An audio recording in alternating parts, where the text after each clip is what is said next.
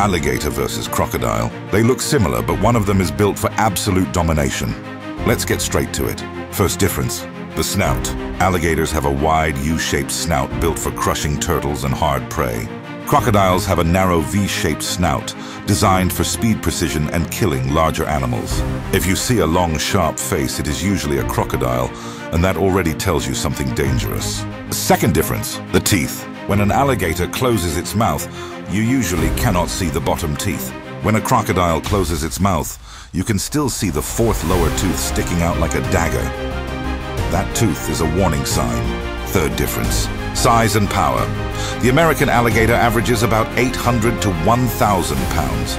A large male saltwater crocodile can exceed 2,000 pounds. That is not close.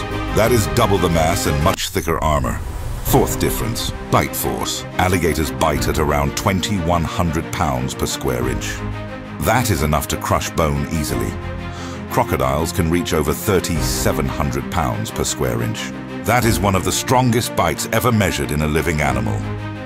Now the big question, who wins in a fight? If this is an American alligator versus a saltwater crocodile, the crocodile wins the majority of encounters. Based on size, bite force, and aggression, a saltwater crocodile would likely win around 7 out of 10 times. The crocodile is more territorial, more explosive, and more willing to finish the fight. But here is the twist. If it is a very large alligator versus a smaller crocodile, the odds flip. Alligators are tougher than people think. They have thicker skulls, stronger neck muscles, and incredible stamina. In shallow fresh water, an alligator has the advantage. Fun fact, crocodiles have functional salt glands, which lets them live in the ocean. Alligators do not.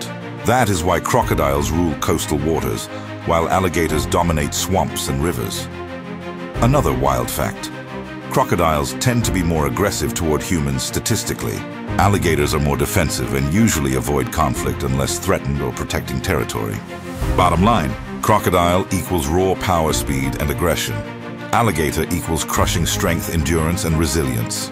In a no-rules fight, the saltwater crocodile is the most likely winner, but never underestimate a full-grown alligator, because one mistake and the fight is over. If you learned something new, smash that like button, subscribe for more animal showdowns and insane wildlife facts, and remember to stay wild.